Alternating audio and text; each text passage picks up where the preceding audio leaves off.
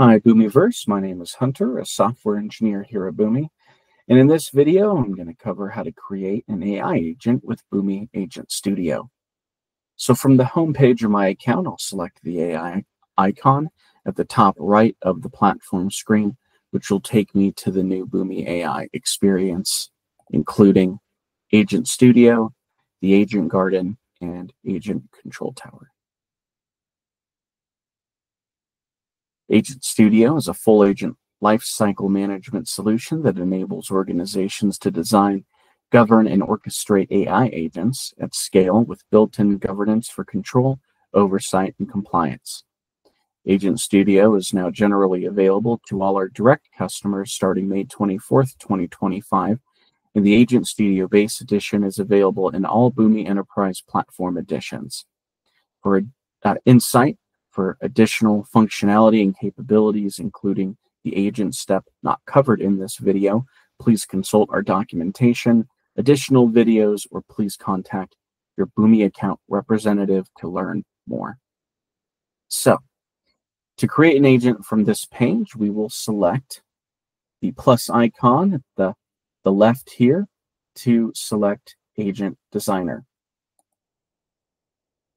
Now that I've selected that, we have this window that pops up giving us some options. We can either import an agent from an agent file, create an agent from a blank template, or there are some available templates here that we can use to quickly get started, which we will use for the sake of this video.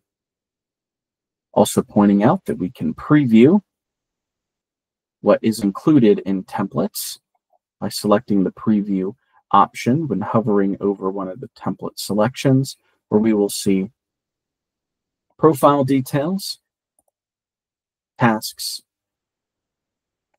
and tools as well. No tools involved here with this template, as well as guardrails. Because we're comfortable using this template, we will select the Use Template option here, or we can also simply go back, hover over the template option again, select the Use Template option there.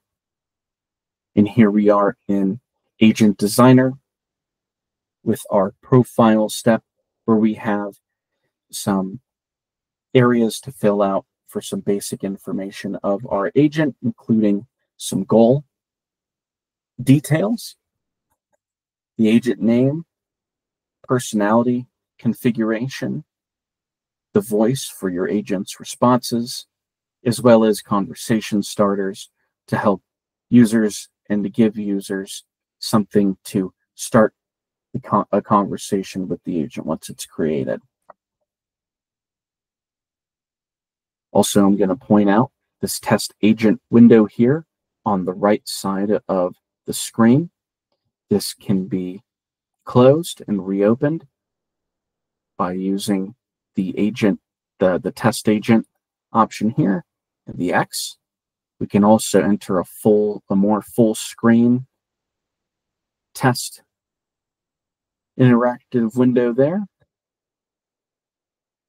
And we can also reset our test as we make changes and continue to interact with the test instance here. So this all looks good to me. We can go ahead and save this and continue on to our next step. Next is we have our tasks, where we can create tasks for this agent to do. And you can create up to 10 tasks and have up to 25 tools for all tasks. So let's look at one of our tasks here, diagnose issue. Here within our task, we give the task a name and a description of what the task will do. Here are the instructions for this particular task for the agent, where we can ask clarifying questions about an issue, determine the category of a problem, and identify potential causes based on the user's computer. This is an IT support bot template. And that is similar to these other tasks here, where we can add another task using this add new task option and edit or remove tasks as needed from this step. Let's save and continue. And here are our guardrails, our rules and restrictions for the agent to make sure that it is working securely and ethically, where we have some we have a blocked message here set, as well as areas for topics that can be denied. Here's this one for data privacy, word filters, where we can set up to 100 words or short phrases to be blocked, and setting restrictions of regex patterns that can be configured to filter specific types of sensitive information, certain formats or data types. That's here in guardrails.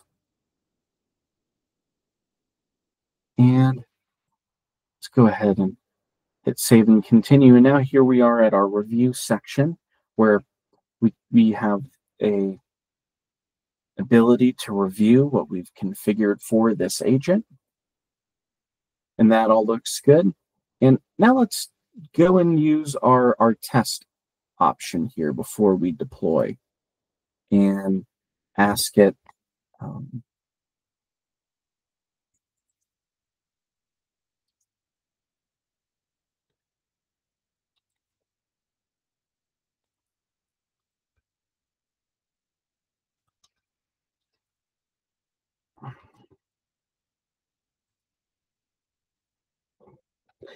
what details should I gather before submitting a networking IT case?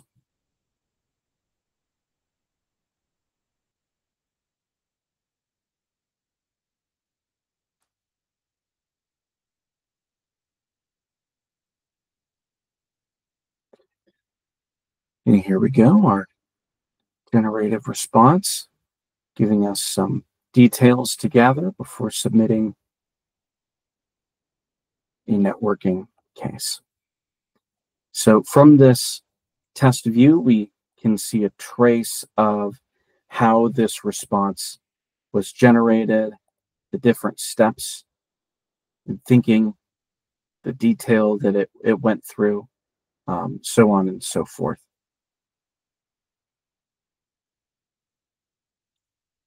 And that all looks good to me. We can either exit out of this, or I'll demonstrate this refresh option where we can clear that out. And now that we've got a good test, let's go ahead and deploy our agent. We'll select that deploy agent option, select deploy.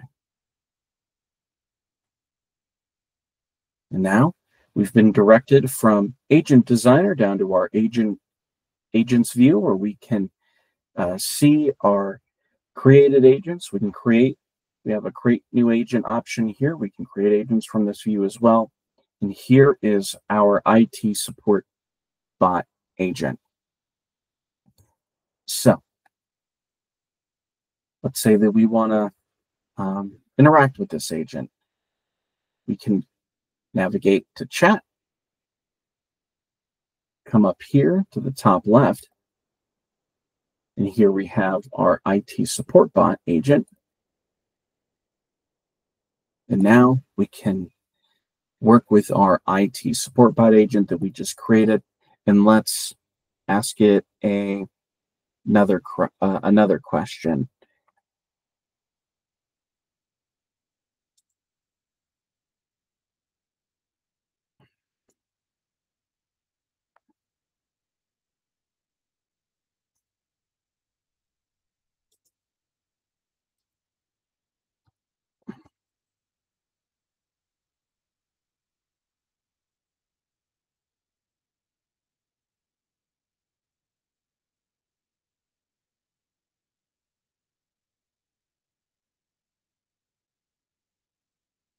And just like we configured, it's going to ask us for some additional information, remembering that that task step.